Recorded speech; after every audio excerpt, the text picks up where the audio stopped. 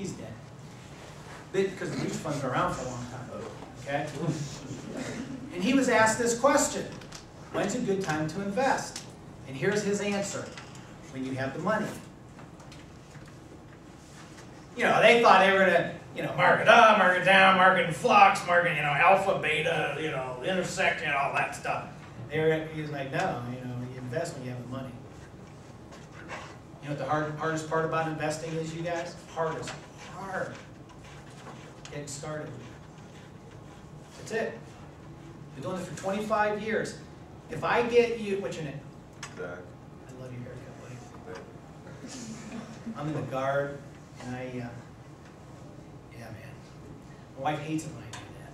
I can't do this. I don't look at it anyway. There was a guy in here last class. High school has a full beard. I was like, oh, awesome. Like a good one. Anyway, what was I gonna say?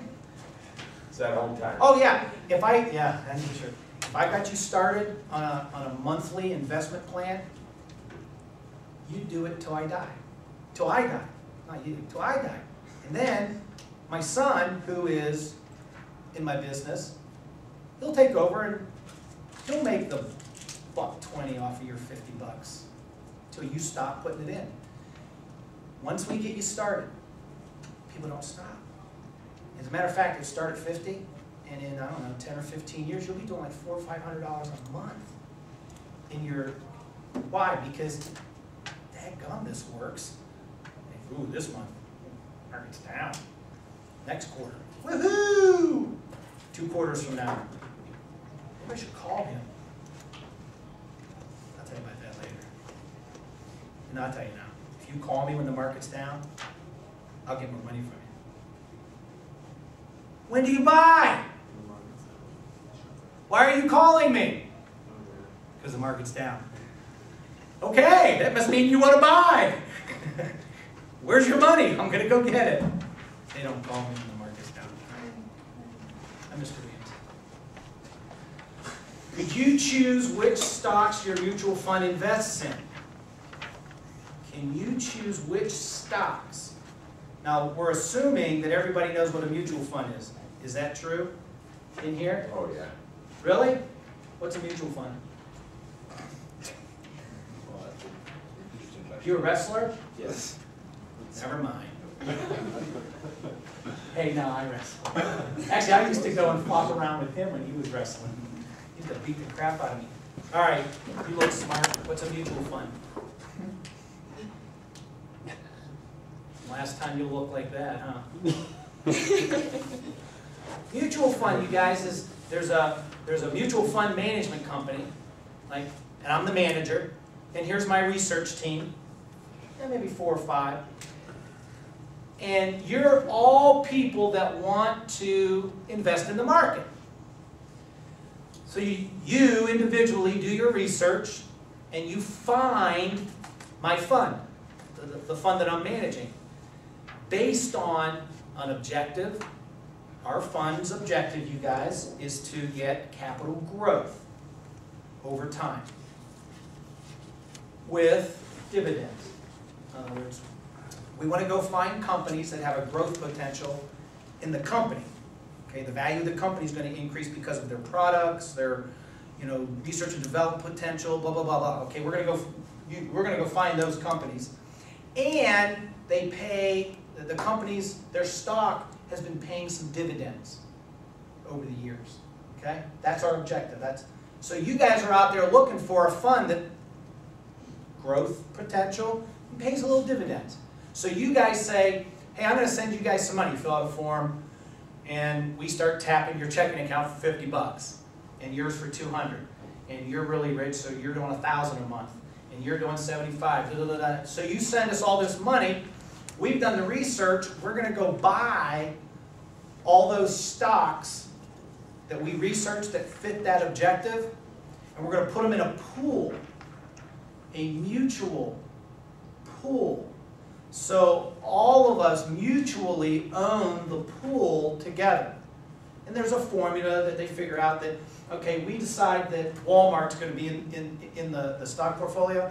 Well, you don't own any Walmart shares. You own a fraction of all the Walmart shares that we buy, based on how many shares of the mutual fund you own. So look at it like this. You ever hear the old saying, don't put all your eggs in one basket? Here's the picture. The farmer puts all his eggs in one basket, sticks it on the back of the truck, drives into town, hits a pothole, the basket flies off the back, and he loses his investment. You got the picture? Here's a smarter way. This is a mutual fund. He gets 150 little baskets, sticks 1 or 2 eggs in each one, drives to market, hits the bump, a couple baskets fly off.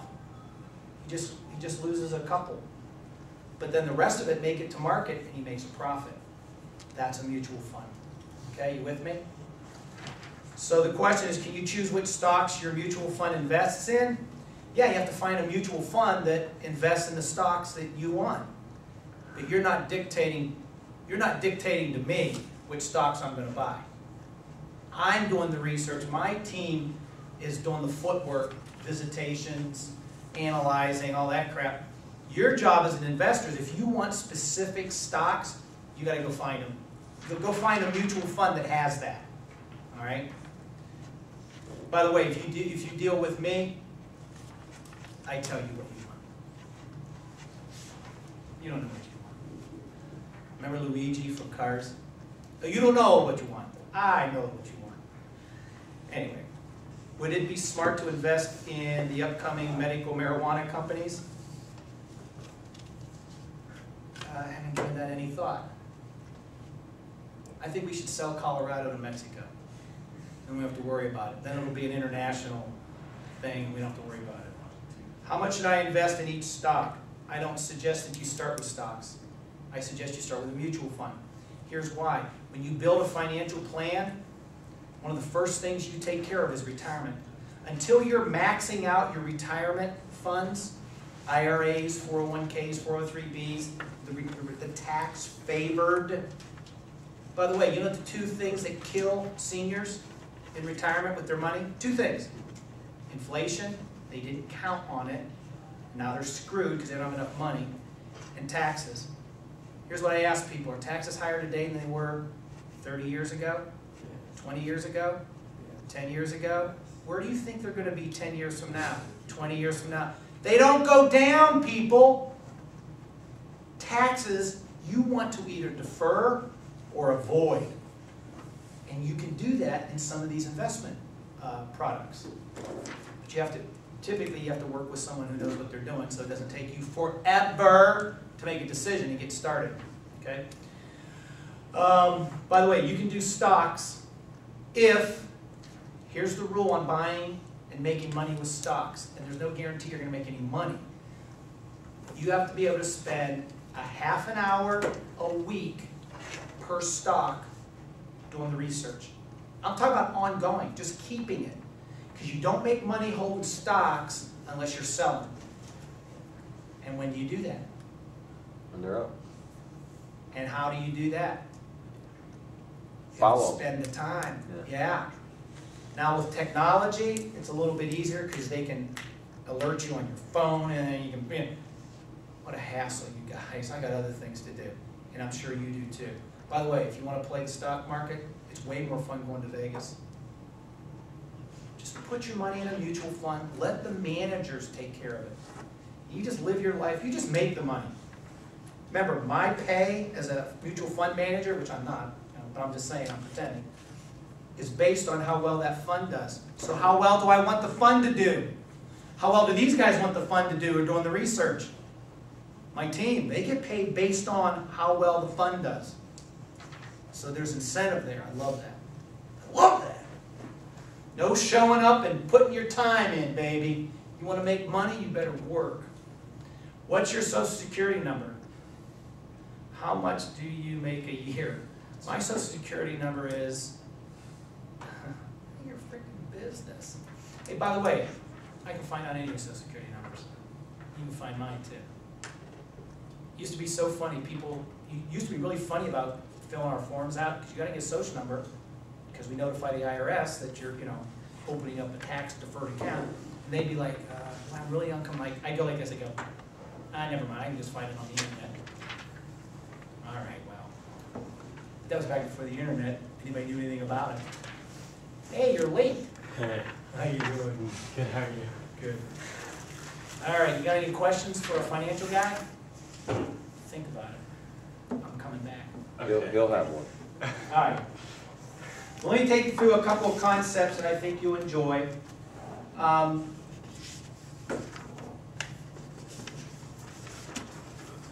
Is anybody here currently investing?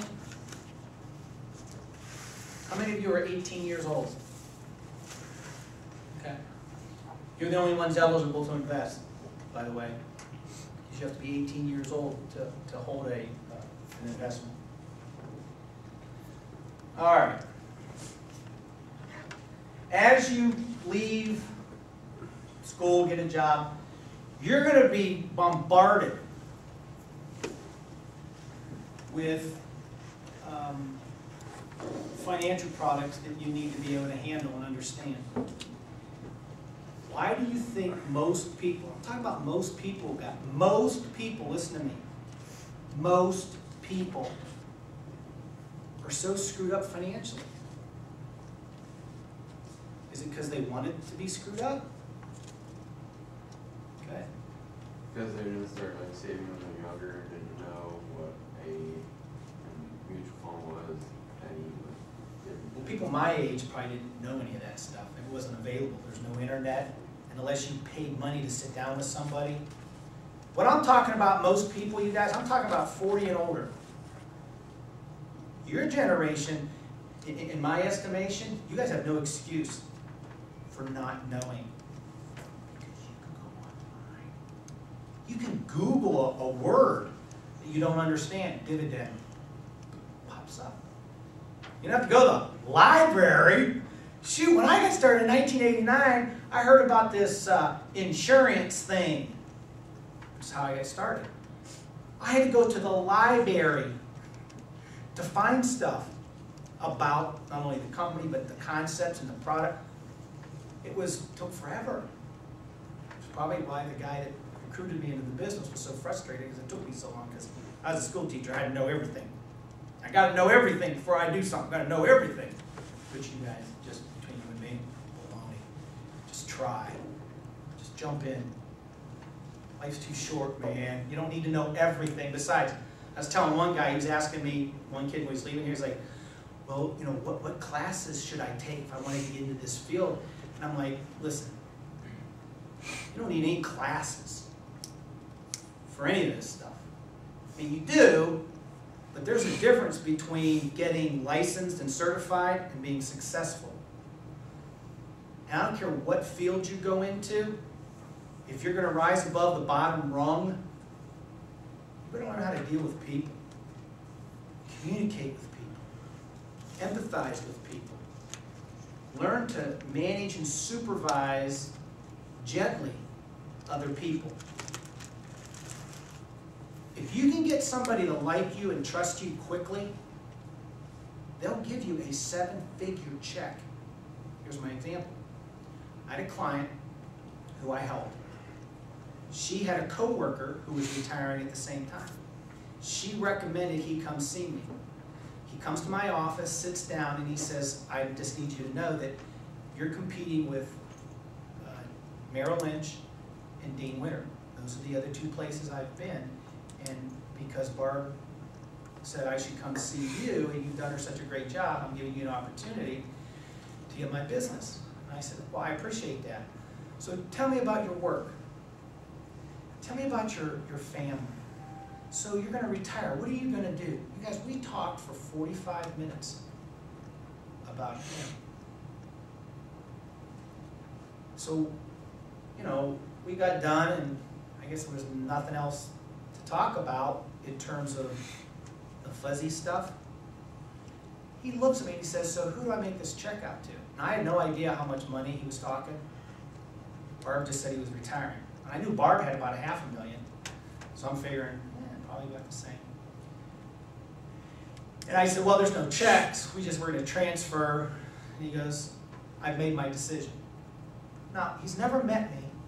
45 minutes, smiling, talking, asking questions, being a person. not pushy, never mentioned investments, never talked about strategies. And he just filled the paperwork out. You do what you think is best. Okay, and then there's a box for amount, 1.1 million. Now you guys, you think that's a big number. I mean, that's a pretty good number. But you don't understand what that means to me.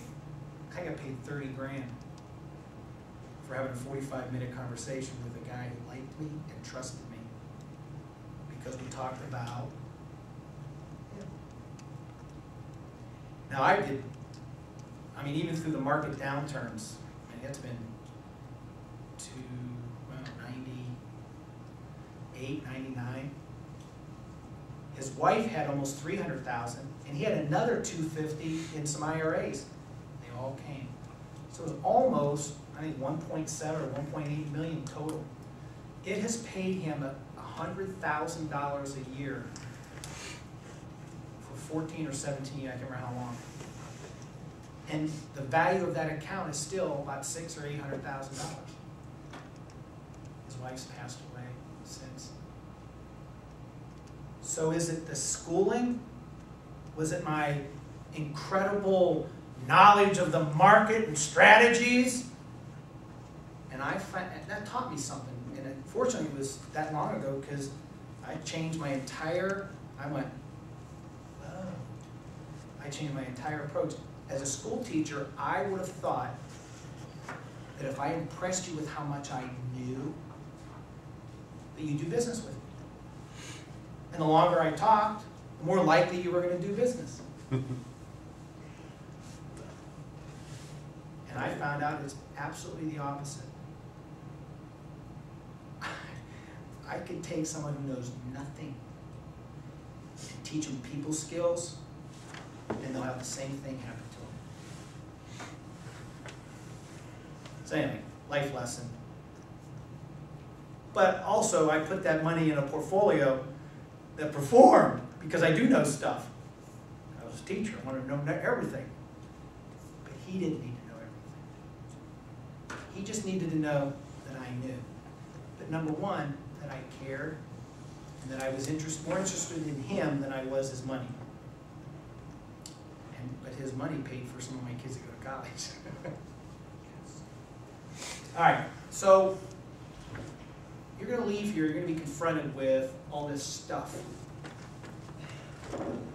And most people, 40 and over, I'm talking most people, you guys, are screwed up financially.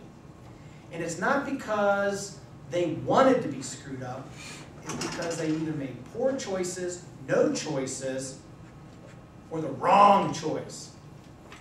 And by the way, no choice is a choice. You're going to be confronted with things like, do I use credit cards? Here's what I told my children. I have 4 adult children. If I find out that you have credit card debt, I will not spend another dime on you or your family. Because in 25 years of being in business, it's the #1 cause for divorce, psychoanalysis, turmoil, health issues, is excessive debt. And it starts with a credit card. Oh, I'll pay this off. Here's what happens. Oh, I really like that snowblower or that lawnmower, or those are things I need to get, or whatever. I don't really have the cash, but you know, I'm going to get a bonus at the end of next quarter. I'll just go ahead and get it, put it on the credit card, and then I'll pay it off in 3 months. Got my new lawnmower, $2,200. You know what happens next month? 2 months away from bonus, 1 month into paying credit card payments, the car breaks. And it's $1,100 that I don't have. Well, it's an emergency. I have to put it on there. Hopefully, I'll be able to, maybe I'll pay that off and just make payments on the credit card. So 2 months goes by of credit card payments. The bonus comes in, and your daughter needs dental work. It's not covered by the health plan. And that's another $900 that you don't have. So you take $900, because you got to get the dental work, it's your daughter, you just, right? $900 off the bonus, which leaves $1,200 to pay for the car repair, to pay that off the credit card. But now you're still stuck with the $2,200 that you paid for the lawnmower that you were going to pay off with the bonus in the first place. And it never stops. The dryer breaks, tire blows out, the roof leaks, the kid gets sick, your kid gets really sick. I told him, I said, you go down that path, you're done. I will not give you another dime. Now, they will never tell me they have credit card debt. They will never ask for money to pay off credit cards. Right? The reason people get creamed with credit cards, you guys, is because they don't understand how debt works. Did you guys know there are 6 different ways that banks calculate an interest rate? I mean, if you borrowed $1,000 and they said your interest rate's 10%, in your mind, do the math. What's it going to cost you? 10% of 1,000 is $100. And you would think, if I pay that back over 12 months, that'd be $88. Let's see, 89.20 a month would be $1,000. You with me? Or $1,100. That's not how credit cards work. It's $100 today. It's 102 cents tomorrow. It's 108 cents the next day. It's 120 cents the next day. You get me? You know, and if you send the $91, at the end of 12 months, you still owe half of what you borrowed. If there are 6 different ways to calculate an interest rate, and you don't know all 6, do you think the banks know all 6? Everybody go like this. Do you think the banks know that you don't know all 6? Because we're Americans. Americans don't do math. Do you think the banks might take advantage of you for that? Every day. That's how they make their money. They're hoping you can't figure it out. That's why there's a lot of paperwork. Fine print. It's too much trouble. I just filed bankruptcy. That's a whole nother gig. Installment loans. You guys know what an installment loan is? It's a way to calculate an interest rate. It was the first way, an installment loan. You borrow $1,000, you're going to charge you 10%, you're going to pay it back over 12 months. At the end of the 12 months, you've paid everything back. Did you guys know that at the beginning of an installment loan, it's almost all interest? In other words, you pay all the interest first, and then you pay the principal. Each payment becomes more and more principal at the back end. That's how, and by the way, you never use credit cards, you use debit cards for the internet and all that stuff you guys need to have cards for. Debit, tied to your checking account. The cash isn't in there, you don't buy it. But an installment loan, and so you never use credit cards, but an installment loan is a type of loan you would use to buy a car. So what if you had $30,000 you could pay cash for a car? Would you do it? Wouldn't have a car payment. You're a fool. You don't use your own money to buy stuff that depreciates.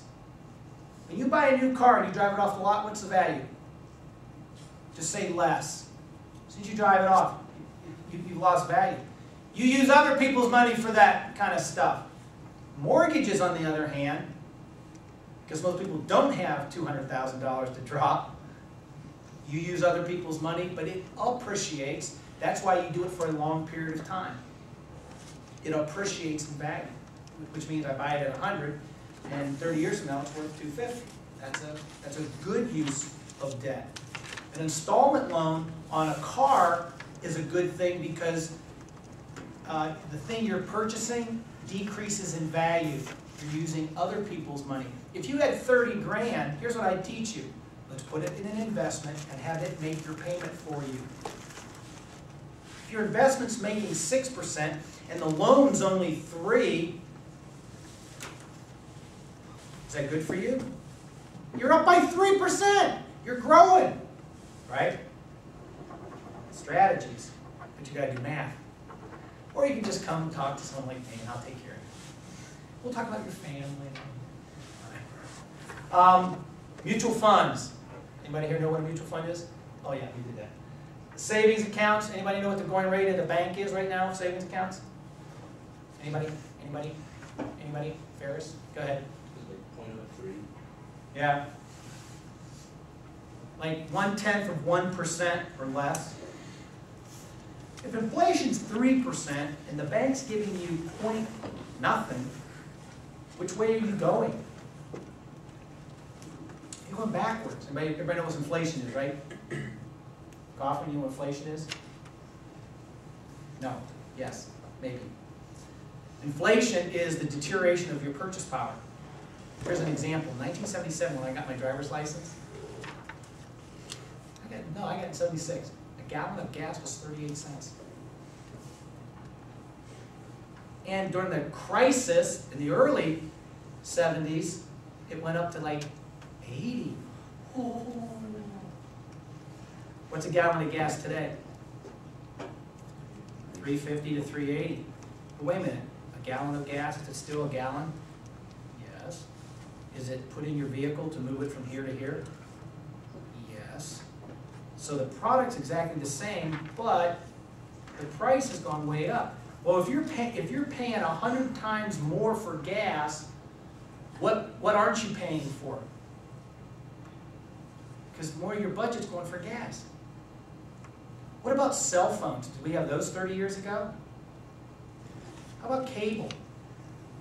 Internet access. You guys, my cell phone bill is $280 a month. That was 2 car payments 30 years ago. My first car payment was $152 a month for a Plymouth Horizon. I miss that car. I let some guys from the theater shop paint it. So he took the hood off, set it against the wall. It was that building next to OJ that used to sit out there. That's where they did it. And they stripped it and primed it. They were going to put this deep black lacquer finish, paint job on it. They had to move it for some reason. He turns the key, and this is before they had safety. It was a clutch, stick. Turns it, lurches forward, crushed the hood.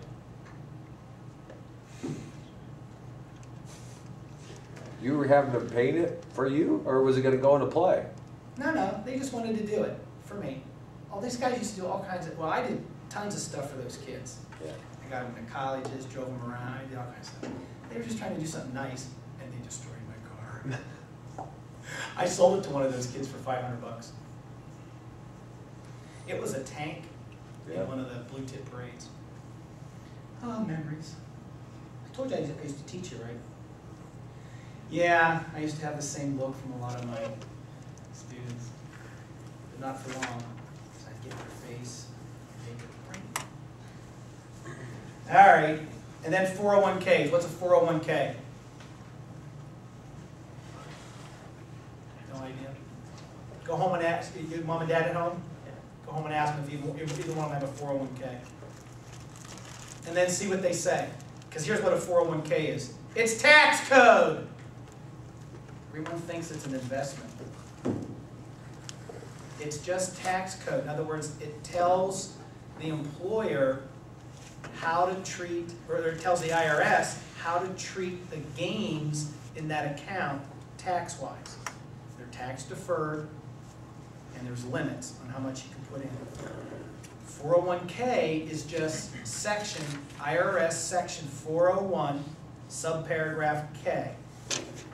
IRA is under the same section, but labeled individual retirement account under the same retirement provisions of the IRS tax code.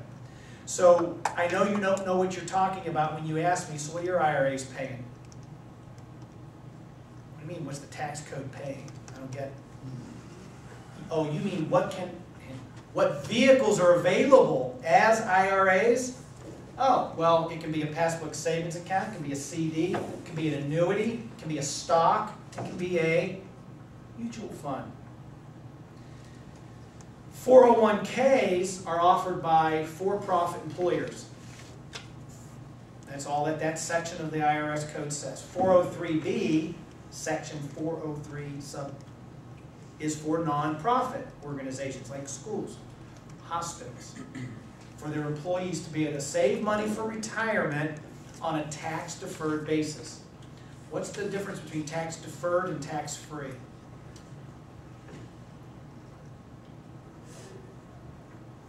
No? Nobody? Go ahead. The wrestler! Yeah! Tax deferred is where you pay your taxes all at once. It's taxed as you. All right, stop talking. I'm taking you down, buddy. You're close, but you're confused. It has to do with how you pay your taxes. Deferred means when you defer, what are you doing? You defer. You're putting it off. You're putting paying taxes till later. Till later means when you spend the money later. So in other words, your employer says, we're going to pay you money to work here. All right, that's this much. If you so choose, we will pay you, watch my hands, nope, you got to watch here, right here.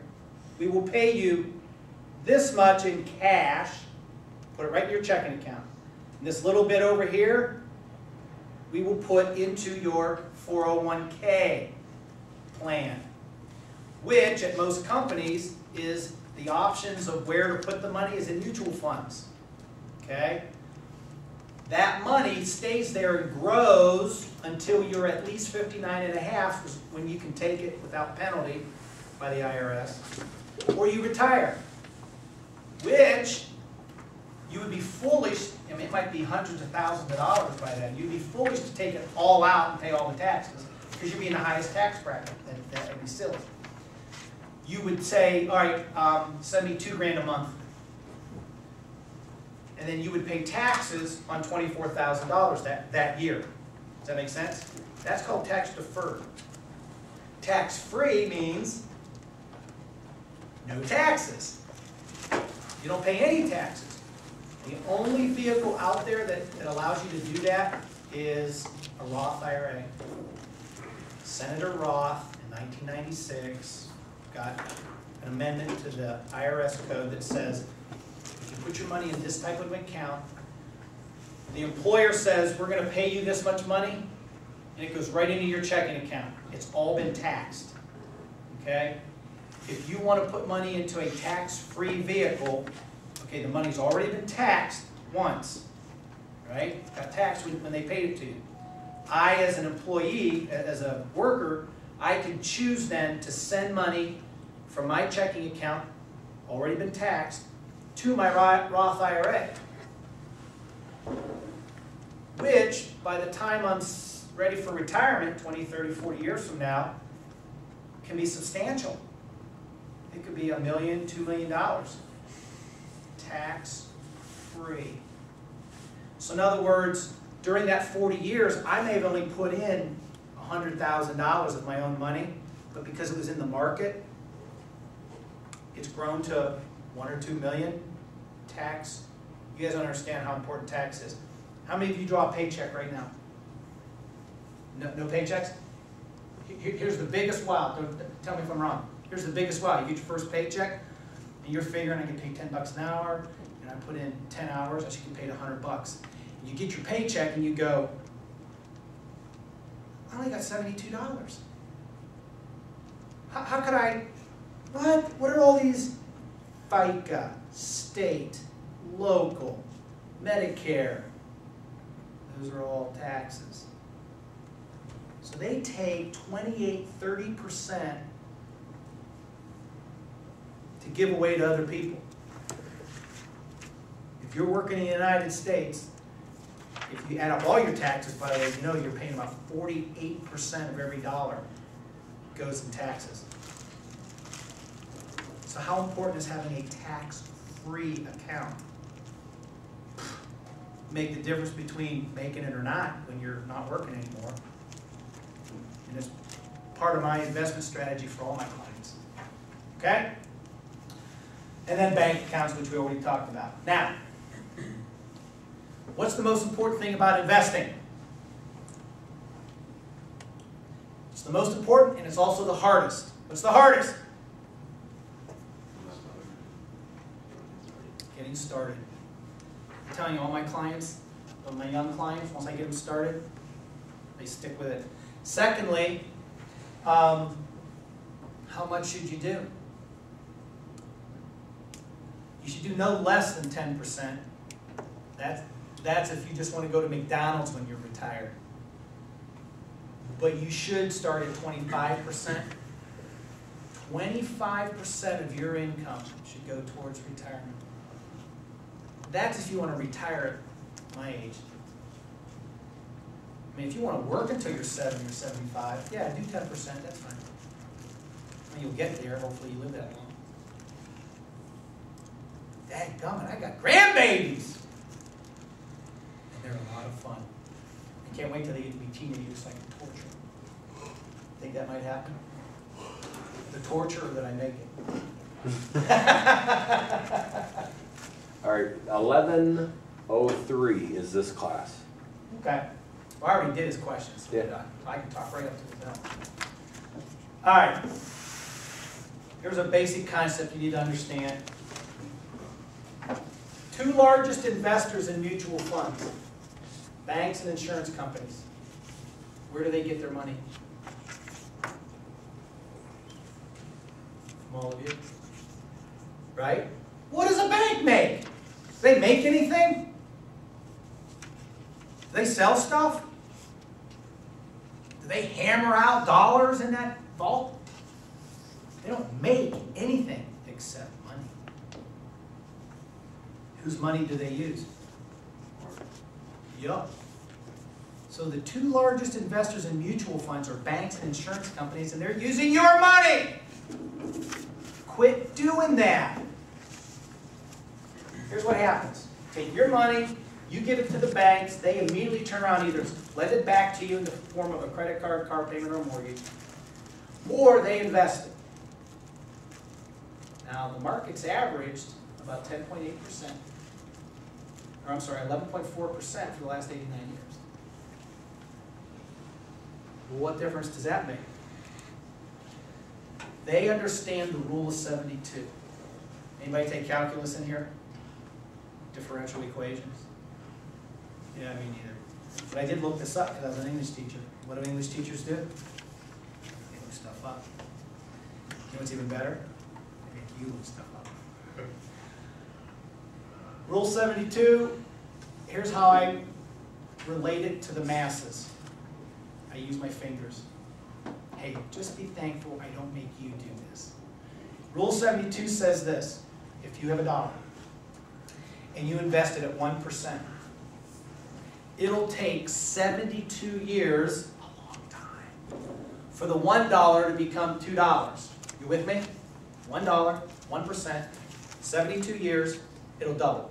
Therefore, any interest rate that you divide into the factor of 72 will give you the number of years it takes for money to double at that interest rate. So interest rate does matter. Where you put your money matters. If you get 4% on your money, it takes 18 years for that to double. 6% is 12 years, 12% is 6 years. Why is that important? Well, if you had $10,000 and you put it at 4%, after a working lifetime, you'd have 40 grand. If you had the same $10,000, but you put it over here where you could get a 6% rate of return, it grows to 80. Isn't that weird? 2% increase, but it doubles the return. Watch what happens here. You double the return, does it just double? Do you see why banks and insurance companies are the wealthiest industry in the world? You see what they do with your money? You can't let them do that. You have to go into the market in a good, high-quality mutual fund and make those types of returns yourself. Now, one of the other concepts, why it gets cut up there, that's important to think about. Did we talk about this already? All right, because I've done 3 now, I keep losing track. When I talk to people about putting money into the market, and they're young like you guys, you know, you're in what they call the accumulation phase of your life. What happens is I show them a historical of maybe a fund that I want to use. And so what this is a historical. Here's 0, and here are the rates of return by year: 2001, 2, 3, 4, 5, 6. You with me? And this year was up 10%.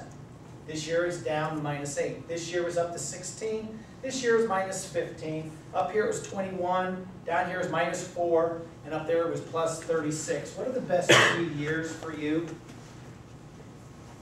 What would be the best 3 years? Okay, you're in the accumulation phase of your life. Go ahead. Like, it'd be like 16, 21, and 36. Yep, and if you were older, you would be right.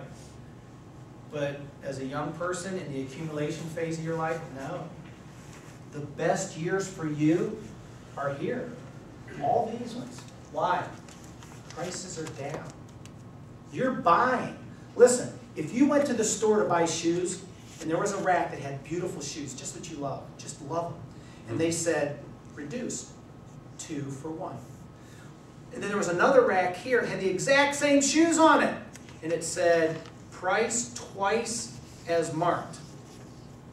Which rack are you buying your shoes from? A twofer? Because it's a bargain, right? It's a deal. It's a discount. Well, and you're in the accumulation phase and you're buying systematically. It's called dollar cost averaging. You really want the market to be down more than it's up. Because when the market's down, that means prices are down and you buy more shares. Why is that important? Because if you're buying more shares, how do they pay? How do they pay dividends? Based on what? Number of shares you own. Anybody play Monopoly? Did I ask that question? No. No? Monopoly. You guys ever play Monopoly? You know what Monopoly is. Yes, we're going like this. We're going like what? You do? Wrestler? He knows? It's Monopoly. He or she that owns the most property makes the most money. And they win. Investing's the same way, you guys. But you can't accumulate a lot of shares if you're always buying high. Here's what I hate. Oh, the market's bad. Bad. I can't go in. Bad. It's bad. It's really bad. Oh, did I tell you how bad it was? It's bad. That's the best time to go in. Matter of fact, when it's bad, buy more. Because that means prices are down. Here's what we learned about the market, you guys. When it goes down, what else do we know? It's going to go back up. Always has, always will.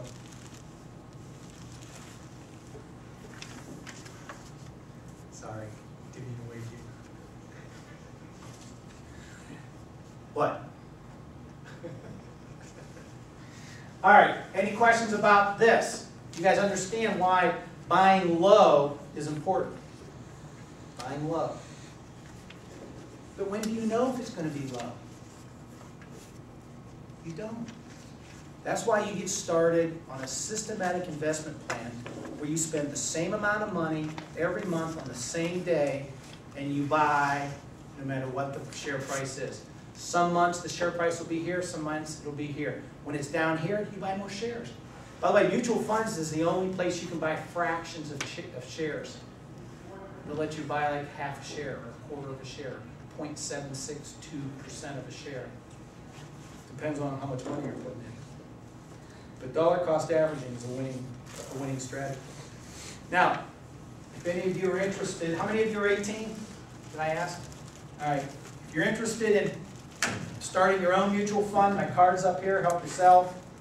when we get together, you have to be 18 years old to get an investment. And I'm looking for new reps. I have an office downtown Wadsworth, and if you're 18 and going to graduate this year, maybe we can get started in the summertime. Or if you know somebody who's looking for either a part-time position or a career change, take a card and give it to them, have them give me a call. Go ahead. Any other questions? Is that your question sheet in front of you? Yeah? Read one. Number one tip in becoming a successful investor. Get started. That's number one. Number two, use somebody that knows what they're doing. Don't ask the guy that you work next to. You're 25 and he's 65. Hey, what should I invest in? And he tells you what he's investing in and then you do it. He's 65. That's a completely different portfolio than 25. When you're 25 and you're planning for retirement, you can be aggressive. When you're 65, you can't be.